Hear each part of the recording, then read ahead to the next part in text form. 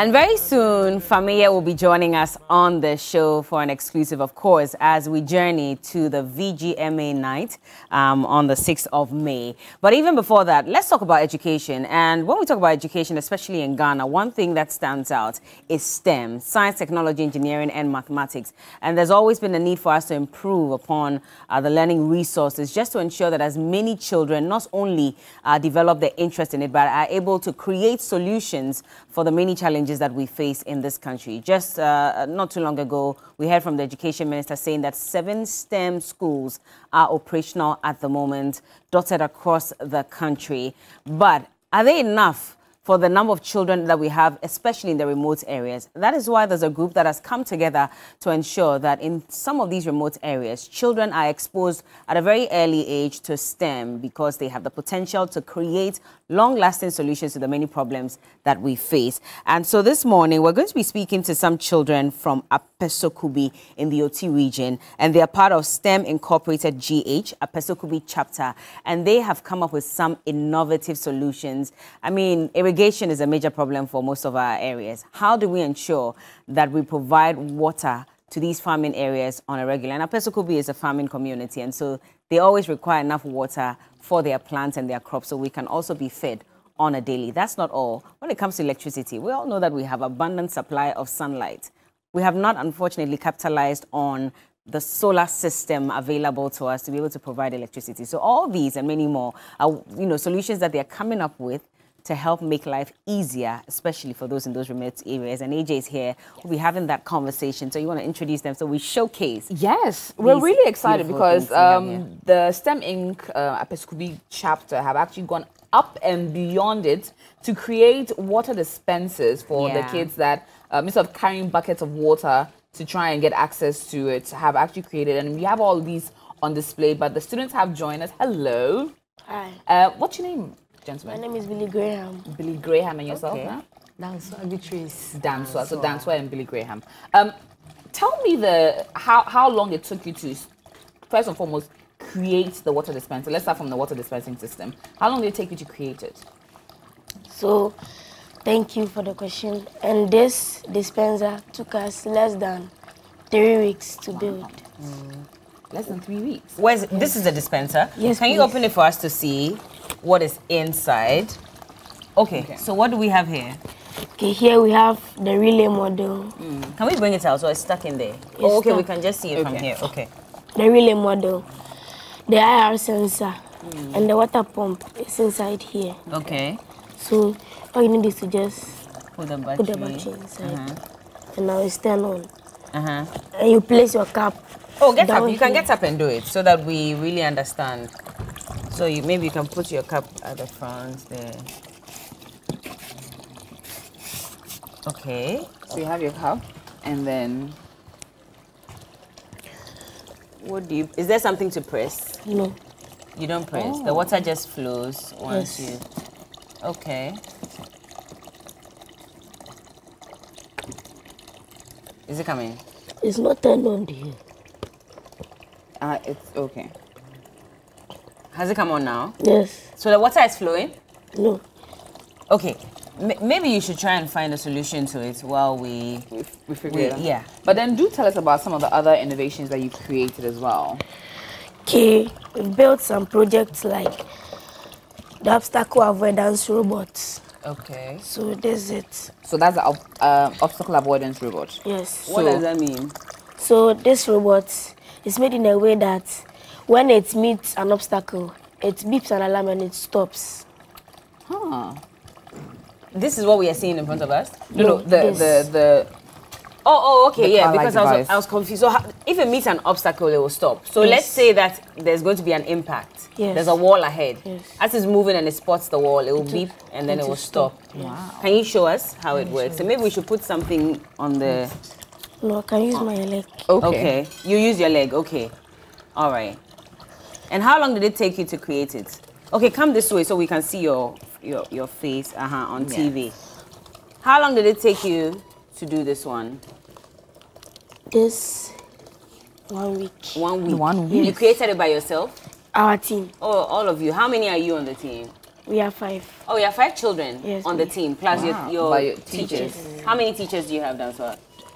Please, we have 2 teachers. So 2 teachers and 5 children. Yes. All these 5 children are from Apesokubi. Please, yes. Ah. Okay, I think because your leg is there. Oh? No, Yeah. it's here. Okay. Well, he's putting it together. So that's why. How did you hear about this group, and why did you join? I'm a lady from a village called I'm a girl from a village called Apisokubi. Okay. And I want to become an engineer in future, but I don't know how to get solution to it. So when I saw STEM, how they are doing their things, giving solution to problems in rural communities, I decided to join them. But you want to be an engineer. Yeah. And in school, they weren't teaching you some of these things so you can become? All they teach us is the circuit system. Only the things we can see is the battery, the connecting wires, and the relay models. We don't bring it into real life solution. So when I saw STEM doing it, so you saw them doing it first, and you told them that you want to join them. And your parents were okay with it? Yes. So how long have you been part of the team? Oh, it's about 1 month now. 1 month? Yeah. And what have you also created? I see the obstacle. What do you call it again? Obstacle avoidance. Avoidance. Okay. Well, I think you saw it when he was moving. He put his leg in front of it. Once it moves and you block it, it stops. So this is something that can be implemented in maybe cars and trucks and things around bicycles, things around the town where people use it, and then creates a bit more safety features for some of the things that we do. Amazing. You should build cars for us then. You should start building cars. Is that your plan? Is that the plan? Yes, please. You want to become what? A car manufacturer? Yes, please. Oh, wow. And you also make water dispensers as well. Yes. So when did you also find out about the group, and when did you join? 2 years now. It's been 2 years. Yes, Before that, what did you want to become in future? I wanted to become an engineer. And I didn't have any idea about it. So I started gradually, and I found out that there was an institution that was helping kids to build projects and solve problems. You found out from who? Our teacher. So then your teacher introduced you. Yes, please. But you said before you found out you were doing something about your interest in engineering. What were you doing exactly? Building cars and robots and stuff. Even before you joined the group? Yes, So please. did you build that before? No. Or this was when you joined? Yes, please. I see. That's interesting. Really? Now, what is this as well? Because I see water flowing. This is a water pump. So to help the farmers. Yes, please. And then because of the lack of rainfall sometimes, or the erratic rainfall patterns. But it's not connected And we to have electricity. the larger one. Hold on. This water pump is not connected to any electricity. Yes, please. So how is it working? It's working from a rechargeable battery, 12 volts, to pump the water. I see. So it's made for farmers who depend solely on rain-fed agriculture. Is this solar powered? Yes, please. Okay. Oh, interesting. This is really amazing. How long did it take you to create this? Less than 3 days. Less than 3 Hey, you're days. smart. Wow. That's what do you have in front of you as well? I have solar lighting system. Okay. Tell us about it. Solar lighting system.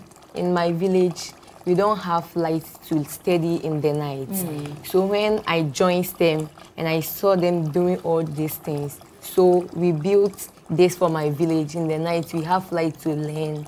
We even implement some at odometer. And now they are using it in their clinics. Wow. What? Odometer. Odometer. Yeah. It's a health facility. Yes, And you've created this For to them. provide Lights lights for them. And they are using it to charge their phones. Power it for us. And Wow. what do you need to be able to create this lighting system? Oh, all you Open just it. need is your bottles, then the lights inside. Okay. And that's bamboo? Yes. Okay. That's what the batteries are. Family holding it for me. Oh, the batteries are inside. Yes, Oh, please. wow.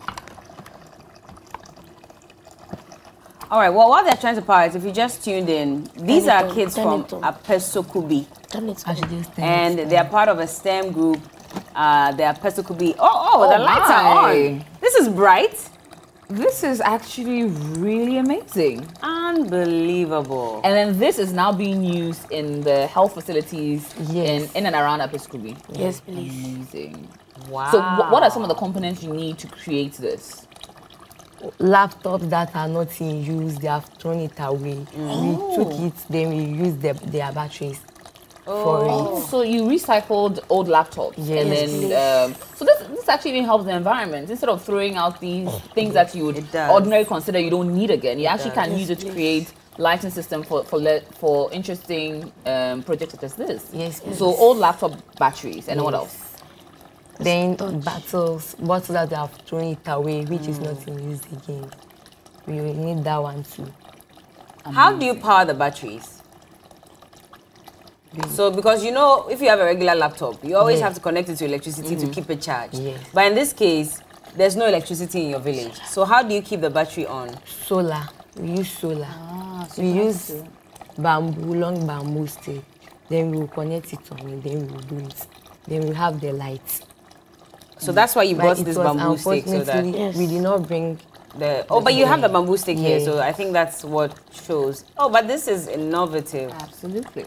There's also a pipe. You said there was a bigger version of the irrigation system. Is that what we see there? Yes. Okay. Can we see? Is it possible we can see how it works? no because we have not. Connected The it. water. So this is the smaller version, and then Yes. they actually do The proper larger. big pumps to be Yes. able to do that. Is it affordable for the farmers to be able to maybe? Yes, please. Okay. So you're looking to produce a lot more of these so that farmers across the country, Bigger ones, more than this. more than this. Yes, How do you feel being able to create and produce all these items? I feel that I can become, my dreams of becoming an engineer can be made possible with these kids. It can be made for how are the kids in the community feeling now that they've seen that you're able to create, you know, All these miniature incredible cars things, yeah. and stuff? Everyone wants to join. Oh, now they all want to join. Yes, please. I see. Well, we hope that a lot more kids also join, and I'm sure a lot of you are watching Sit down. and you're thinking, this is interesting. I'd also want to join. But so, what about you? How do you feel? I feel good because all my colleagues want to join me. So I'm happy with it. I love that. STEM is not difficult, so I'll encourage my friends to join me so that we all build projects together. But you know, a lot of people think that STEM is only for boys, and that Yeah, girls should and they not be also part. think it's difficult. Yes. But STEM is not difficult as they think. It's not. Yeah. You are sure? Yeah. How are you able to get it or understand it so quickly? Or what makes it so easy? STEM, what if you just come into the club, the way they do the things, if you are seeing it, it's not difficult. So they teach you very well. Yeah, they I teach still want to us very see. well. Oh, carry on. I still want to see how this water dispenser works. So maybe you can try and fix it while you are here. I mean, it's not just about creating and bringing it for us to see. When there's a problem, you can call on them to also come and fix it. So I want him to be able to do that. We must make sure that it works. Hopefully, it does actually work. So you say you have 3 teachers. Yeah. With 2 teachers, and 5 of you are in the group. That's exciting. That's very, very exciting. Now, Yeah. in terms of, because I'm sure it's not as easy getting the equipment and recycling and getting all the laptop batteries and everything you need. So how are you able to get the materials you need to work? Some of the laptops, maybe someone is using it, but at night it's not in use again. Maybe the person have thrown it away. We go for it. Yeah, then we take the battery out, then we use it for it. Okay. But you've also won quite a lot of awards, championship awards and all of that. Tell me about that. Okay. It was this same project that we sent and get the champion award. Yeah. It was this same obstacle avoidance robot, the smart water dispenser, the solar lighting system. Okay. I love that. Now, Billy, what's been the best part about being a part of the STEM Inc. and the Apeskubi Club in general? Is the question again? What has been the best part about being a part of this? The best you? part of this is they've taken me higher than I can expect. And with this, we've won plenty projects and competitions. I love that. So one day you say you want to start manufacturing cars, Yes, please. and you want to start manufacturing what exactly? Lighting Light. system You want to create a lighting system. for rural communities. Definitely. The blue bowl, is it a blue bowl or a transparent bowl? What's inside? It's all this we built is from this smart case that we used to. Can you open it so we see what's inside? Yeah. Well, we wouldn't know what they're called, so maybe you have to pick them out and call them one by one. Show it to the camera and tell us. Okay, so this is a breadboard. Breadboard? Yes. What does it do? It's used to connect maybe you want to build the traffic lights, and this is the traffic lights here. Okay. So when you connect it here, you have to connect your wires from the Arduino board to the breadboard. Then now you declare the variables for it. And now you load it and to start working. Just like that. Yes, and it's not just traffic lights. I mean, whatever it is you want to create. Yes. You can be able to do that. And you have the ultrasonic sensor for detecting presence of objects. That's on the car. Oh, okay. What else do we have in there? The mic sensor. Mic sensor. Yes, please. What does that do? To detect sound waves. Right. And these are the wires that you connect? Yes. Jumper cables. These are jumper cables? Yes, please. So where's the plus and where's the minus? These are female to female, and we have the male to male. What shows that they are female to female? Because here you can put the male inside. Ah. You can put it inside like this. Okay. I think some of us need to go back to... This one is the male. I tell you. This one is the male to male. Oh, okay. So once you can slot it in, it's male. Yeah. But when there's a hole in there, then it's female. So then you connect it. Oh, sorry about that. You connect it. I see. At least I've learned something. I hope I don't forget it 5 years down the line.